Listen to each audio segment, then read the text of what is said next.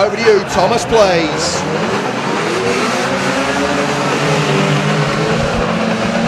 And of course, a load of them have got V6s, so they sound cool as well. Here we go. I can't stop smiling. It just looks so brilliant. The Rocket dumps out Shaky Jr. on the back straight. Meanwhile, Joe Knight getting dumped out as well. We've also lost James Steele on the back straight. 390 Dazza buries 96 Bam, and she is collected heavily by 286.30. The rest race their way through, and it's 370 who leads them. 370 Mark French from 721, the bad boy Dan Clark, and through they all come, looking absolutely glorious. 721, Dan Clark is going to turn around. 370, that was the race for the lead. Ours on the back straight, 85 Ellis has decimated 286 with a huge shot. 721 now spins around 273 Mad Mouse as 209 Bing and Minge continues to try. Oh, and they're all piling in. We told them all to take it easy, but what the hell? Harry Bradbury, I'm not even sure that was intentional, goes in underneath. And we've got a red flag situation. We have a red flag situation, a problem on the back straight. I would imagine concern over there. It looks like it's for James Ellis. And from our point of view, that car doesn't actually look that badly damaged. But now you're looking at it a bit more closely. I get the feeling that 85 limo might have snapped a bit funny. So the Reds are out and showing, hopefully, it's nothing too serious. We will get this back on the way. It's a complete restart, Thomas, in graded order. Complete restart to heat number 1.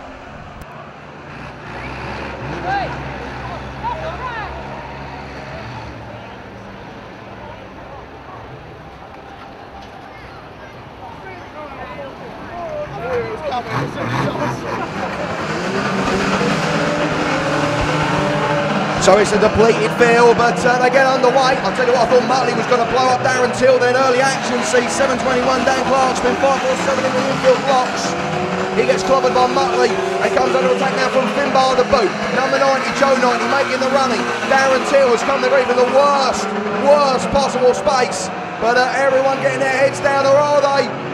Through they all come on the back stretch. 886, the Rocket spins around 547, John Joe Reynolds, the bad boy's been dumped down in front of us. It's Mad Mouse who leads as Coop spins around Goldie. And this is cool. This is just so cool. Alright, we look for our leaders. 271 Mouse, 390 Dazza. They are your leaders, 220. Lurch in second as the Rocket spins around Carlos. And he is clobbered head on by Darren Fenley. Darren Fenley, one of a handful of drivers tonight, battling it out for a place in the Speed of World final in a month's time. Darren Fenley chasing Craig Osborne and Dan Lathan in the battle for the final 2 spots on the big grid at Ipswich. So Darren Fenley can do with a good result here, and he's off to a flying start.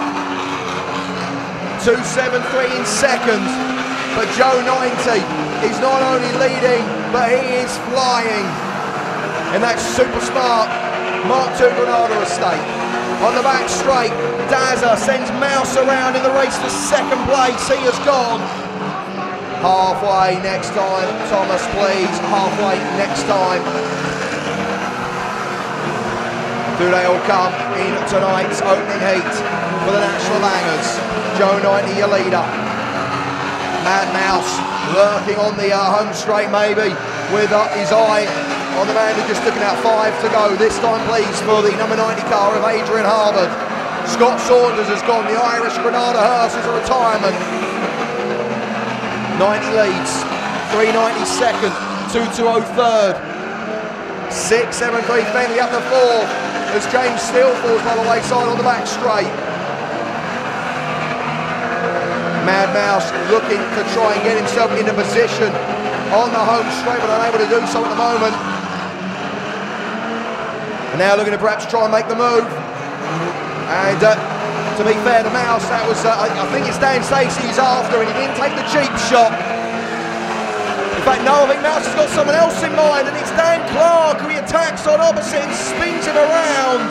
And then he goes in with a T-bone on the bad boy. Finbar dumps out John Joe Reynolds, and Joe 90 comes through.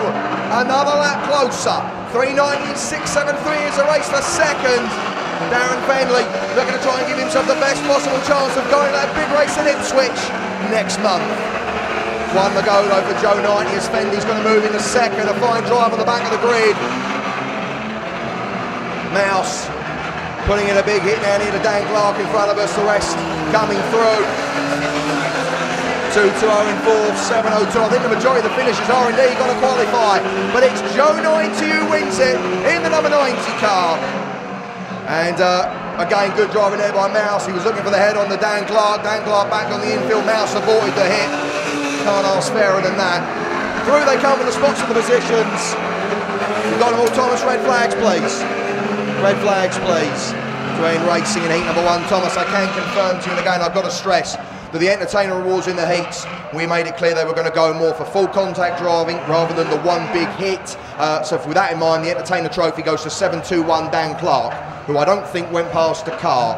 Fantastic full contact.